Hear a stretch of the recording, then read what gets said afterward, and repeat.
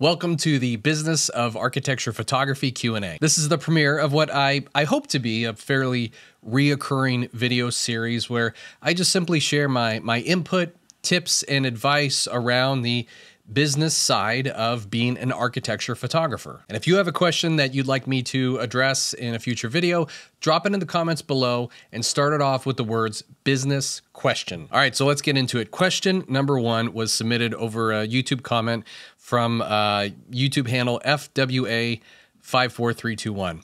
It says, how do you price your photography as it pertains to brands? Allow me to explain. I recently shot a home that was staged. There were a number of images that I shot that were really great that included brands. For example, candles, vases, appliances, etc., that I would like to contact the company and ask if they would be interested in purchasing the image.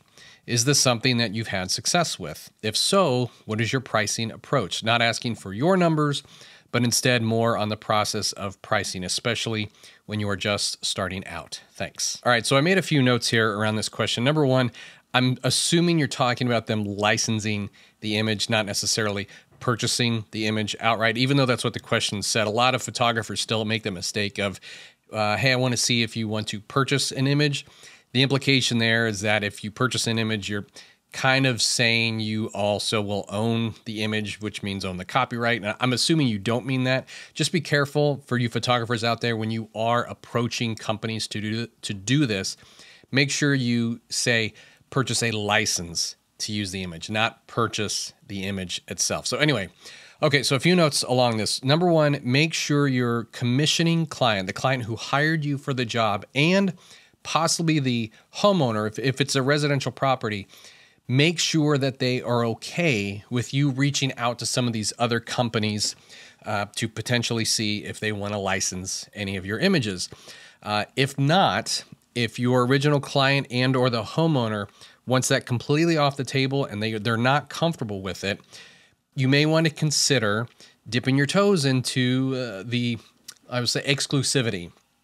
I won't get into the weeds of this too much, but basically what's happening is if your client says, no, I completely forbid you from doing this, they're now taking away your ability as a photographer to make additional income from these images. So you may need to charge accordingly for that. You may need to charge maybe 2 times or 3 times your original quoted maybe normal price because that ability is now gone. Okay, so we're going to set that aside. We're going to assume that your client's perfectly fine with it. If it's a residential property, they're perfectly fine with it. Everyone's good on that end. The biggest piece of advice I can give you is do not base your licensing rates completely off of what you charged your original client.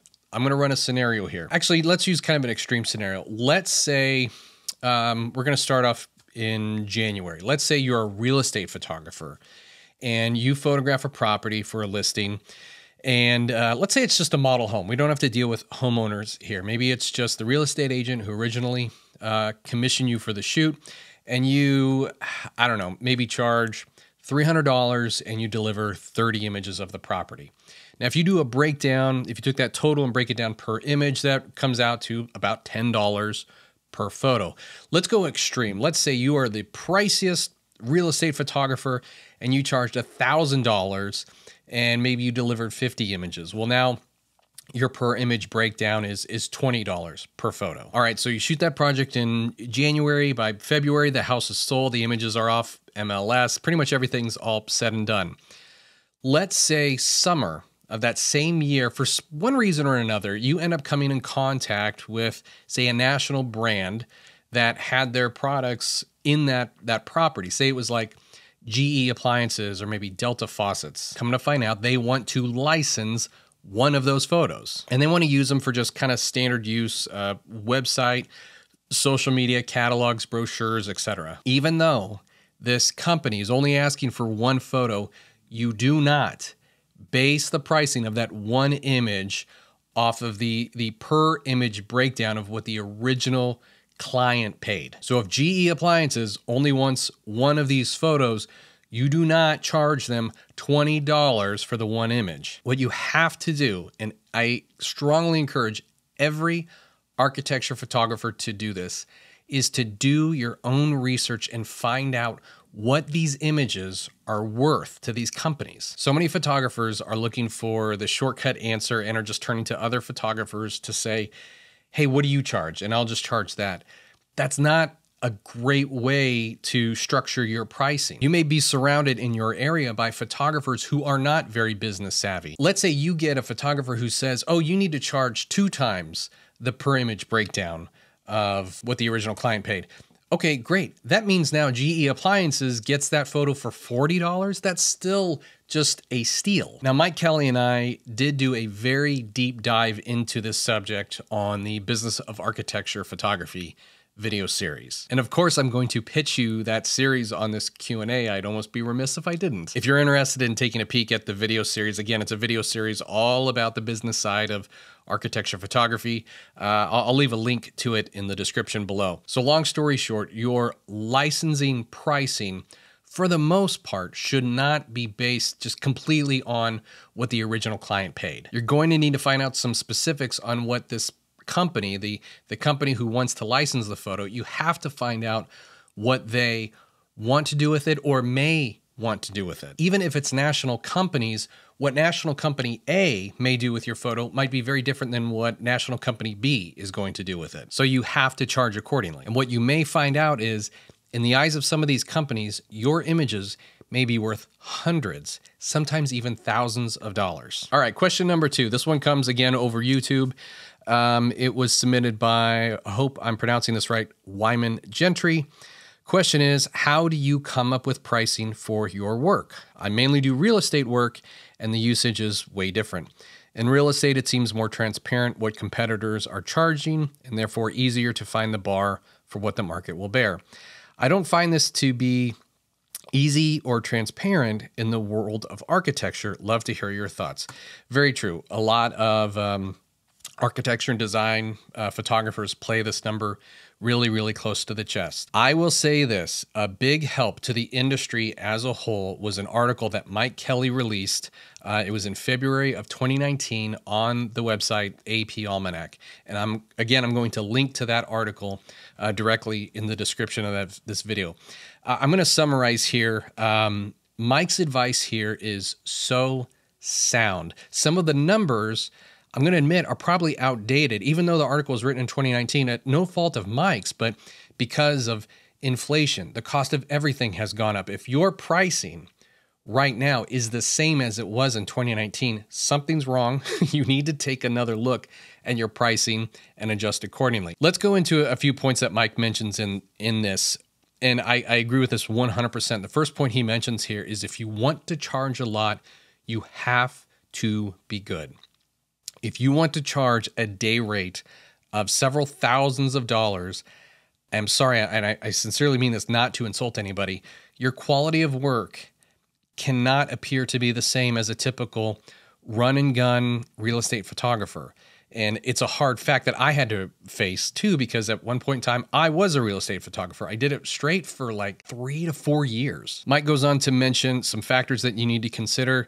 I alluded to it before. Clearly, you need to take an honest look at your skills, your location as well, and your reputation. I think a big part of this is your location. Now, if Mike Kelly had a clone, or if I had a clone, say working out in LA, and Mike Kelly had a clone that was working here in Kansas City, our pricing is going to be very different because the cost of so many things are very, very different. I know when someone asks this question, they're looking for numbers. So fortunately, Mike does give some solid numbers in this article. I encourage you to take a look at this article. You want to scroll all the way down, take an honest look at yourself and where you are in your career, and base it according off this. Now, that being said, if you were looking to establish, I guess I'll put it this way, take all these numbers and maybe add 10 to 15% to them, just to kind of, at least, to take into consideration the way things cost more now than they did even back in 2019. And to kind of pull back the curtain even more,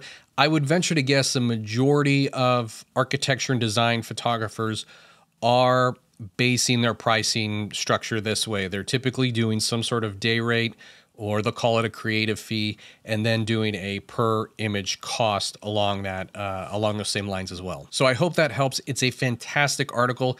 Full disclosure, it's kind of what I based my pricing on when I was transitioning out of real estate.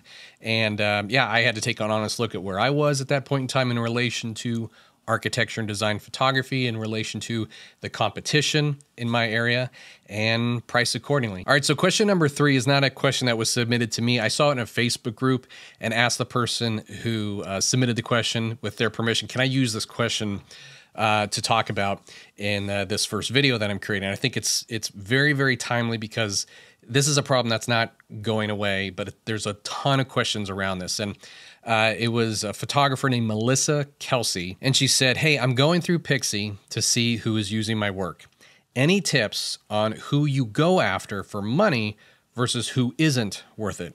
Do you just send takedown notices to the random blogs like 20 amazing bathroom ideas, and then go after the manufacturers, suppliers, etc., who are using your photos on their websites?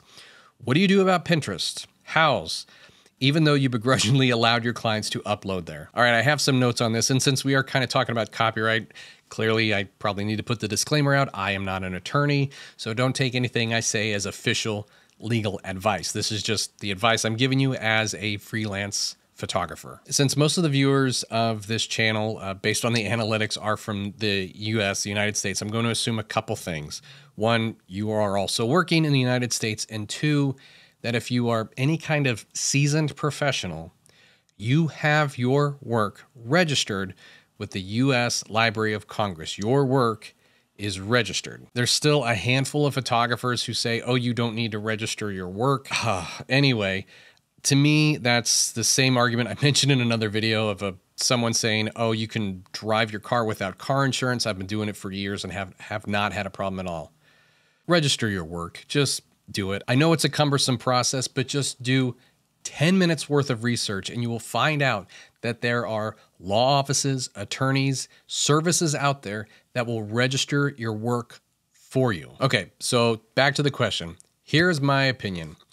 If it is a company or business that is using one of your images to market, promote, or sell a good or service, yes, I think it's worth looking into.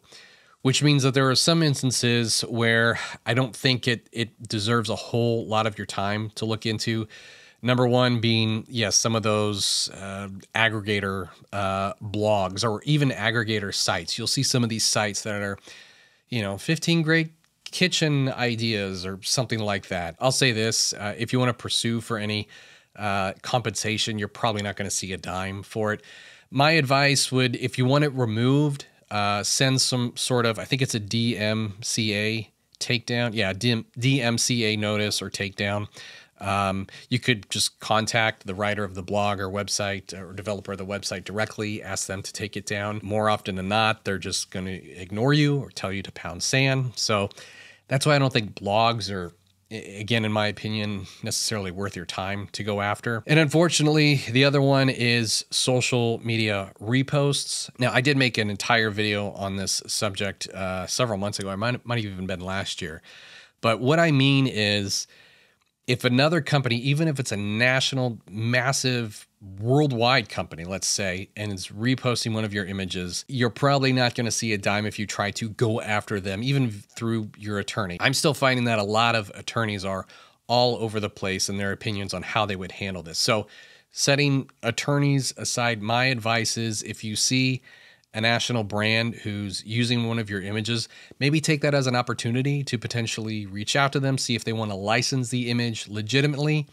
If not, then politely ask them to take it down. Again, if they ignore you or they tell you to, go fly a kite, Instagram and Facebook have some forms you can fill out, copyright infringement forms that you can fill out that let them know, hey, XYZ account is using one of my images. They are infringing on my copyright. And they might ask you a couple additional questions to kind of prove and verify who you are.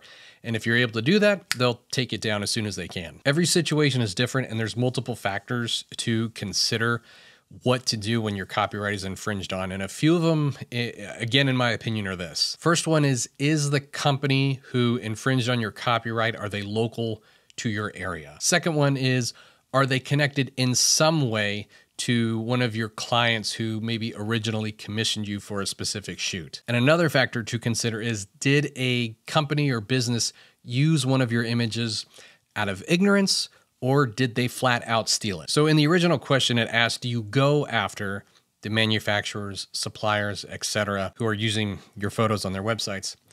Typically, I don't like to go after them guns a-blazing and try to blitz them and, take an aggressive approach. I tend to take the philosophy of you attract more flies with honey than vinegar. I think that's how it goes. Now, that does not work with every scenario, but I would rather try to handle the situation with a kind, tactful approach than come after them with an aggressive one. At the very least, if these companies ignore you or tell you to buzz off, you can tell yourself, hey, I tried to be nice. And if your work is registered, and let's say it's a pretty well-established brand or company, it may be worth having a phone conversation or a sit-down in-person meeting with an attorney who's familiar with intellectual property law. But like I said before, I would be remiss if I didn't mention that in our video series, The Business of Architecture Photography, that Mike Kelly and I, again, do a very, very deep dive into this situation, or when your work is infringed upon, and we relay some specific scenarios that we've run into that I would say are pretty common for a lot of photographers in this genre. Well, guys, I hope that video helped. I'm fully aware that my answers are not the correct ones for every single situation. In fact, most of them are opinions.